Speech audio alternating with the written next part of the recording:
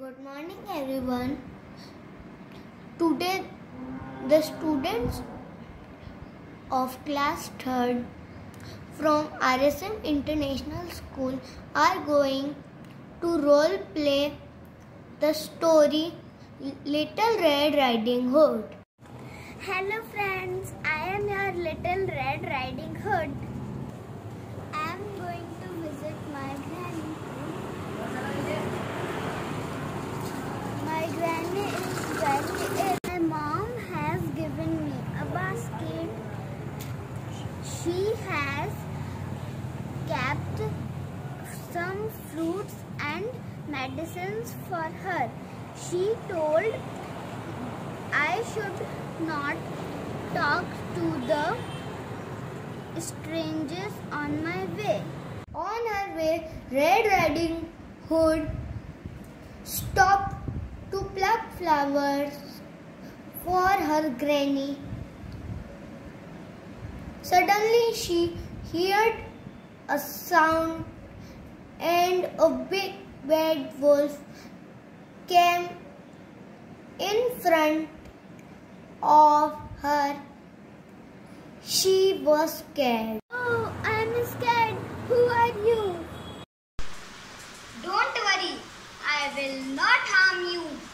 Where are you going, little girl?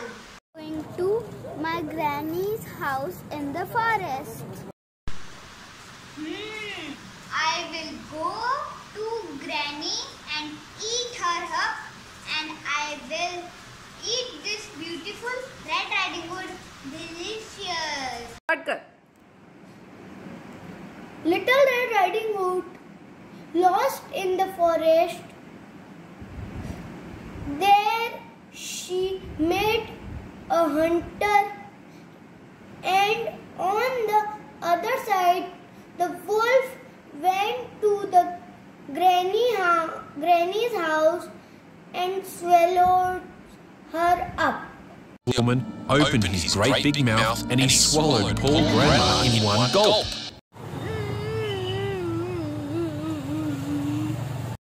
What happened, little girl? Why are you crying? I am going to my granny's house. Little girl, you go to your granny's house and I will search the big bad wolf. When Red Riding Hood reached her granny's house, the wolf had eaten Granny. Now, instead of Granny, the wolf was on the bed. Great big mouth and he swallowed poor Grandma in one gulp. Then the big bad wolf climbed into the bed and pulled the blanket up to his chin. He put on Grandma's glasses and her nightcap and he waited for the little girl. Hello Granny, how are you? I have bought some goodies for you. Such a nice girl you are.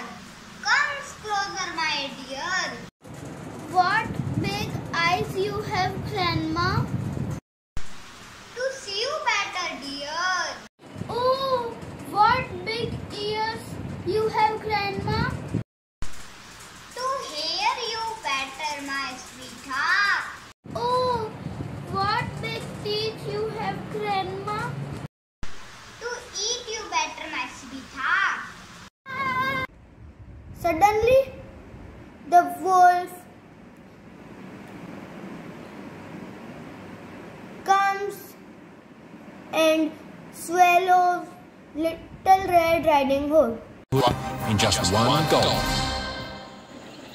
Outside the cottage, the woodsman happened to be walking through the forest when he heard Little Red Riding Hood's shriek of surprise. He hurried inside and he saw the wolf with his huge round belly. The woodsman grabbed the big bad wolf, turned him upside down and shook him by his feet. Little Red Riding Hood came tumbling out of the wolf's mouth and Grandma followed. The three of them chased the big bad wolf out of the cottage, out of the forest and over the hill. The big bad wolf ran for his life and was never seen again. Little Red Riding Hood learned her lesson, and she never, ever talked to strangers again.